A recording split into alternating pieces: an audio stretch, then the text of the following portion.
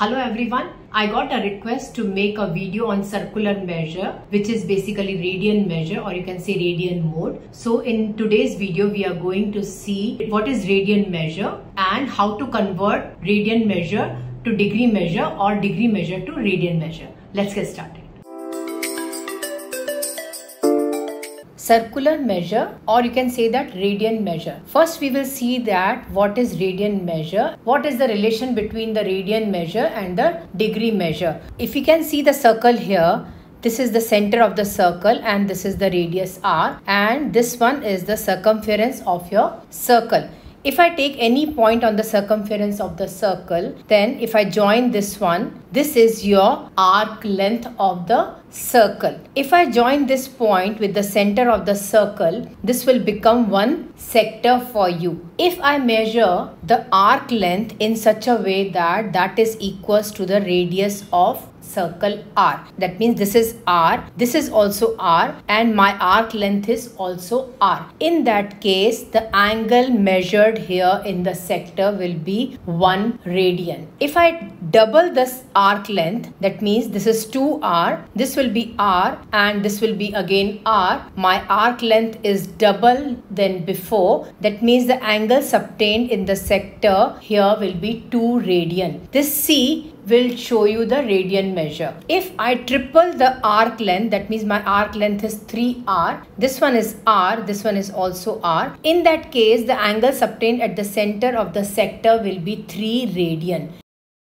If I move my arc length to the semicircle, we know that the circumference of the circle is 2 pi r. If I have to calculate my half of the circle, that means circumference of the circle will be divided by 2. So 2 got cancelled with 2 and your answer is pi r. That means if semicircle is there, that means my arc length is pi r. So my angles obtained at the center will be pi radian. What you are seeing from here, if r, the coefficient here is 1, so angles obtained here is 1 radian. If the coefficient here is 2, the angles obtained here is 2 radian. If the coefficient here is 3, that means the angles obtained here is 3 radian. Similarly, if the coefficient here is pi, the angles obtained here is pi radian. We know that this is our straight angle also. Straight angle is also equal to 180 degree. That means I can compare both of them. Both of them should be equal. Both are straight angles. So pi radian, this radian must be equal to 180 degree. This is the relation between degree measure and the radian measure. This we are going to use to solve our question. Let's see one example.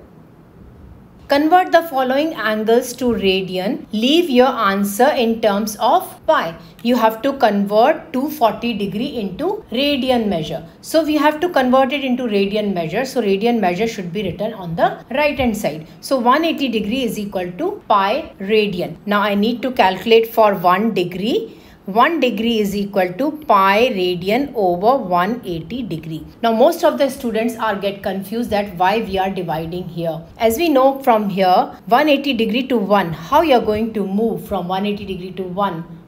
You have to divide it by 180 degree. So we need to do the division of 180 degree, then only we are going to reach to 1. The same operation we will do it on right hand side also. We will divide 180 degree. I need to calculate for 240 degree. Let's write on 240 degree.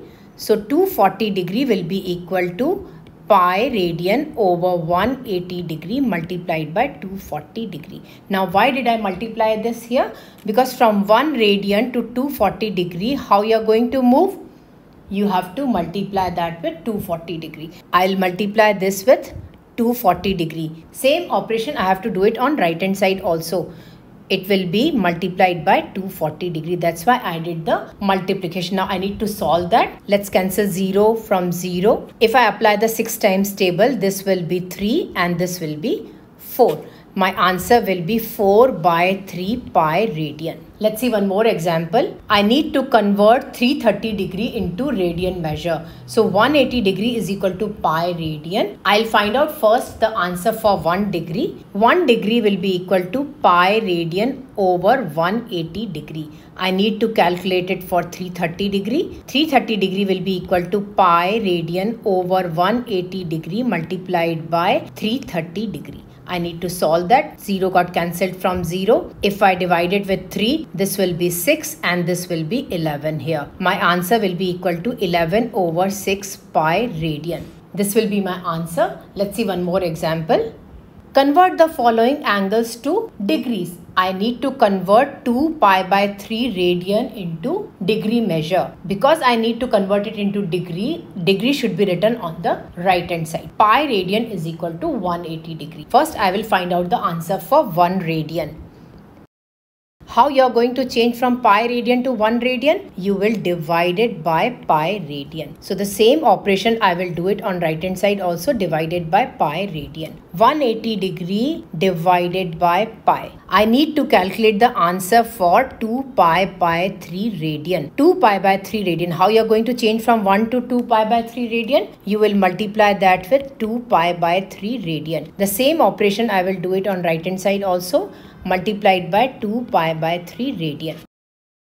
180 degree divided by pi radian multiplied by 2 pi by 3 radian. From here I need to simplify that. Pi radian got cancelled with pi radian. If I cancel it with 3, this will be cancelled with 60 here. My answer is 60 times 2, which is equals to 120 degree. Let's see one more example. You need to convert 5 pi by 6 radian into degree measure. Pi radian is equal to 180 degree. First I'll calculate the answer for 1 radian. 1 radian will be given by 180 degree over pi radian. I need to calculate it for 5 pi by 6 radian, which will be given by 180 degree over pi radian multiplied by 5 pi by 6 radian. I need to solve that. Pi radian got cancelled with pi radian. If I cancel it with 6 with 180 degree, so it will be 30. My answer will be 30 times 5, which is equals to 150 degree. 5 pi by 6 radian is equal to 150 degree. Thank you so much for watching. I hope you enjoyed my video. Don't forget to like, subscribe and leave a comment down below. Bye bye everyone.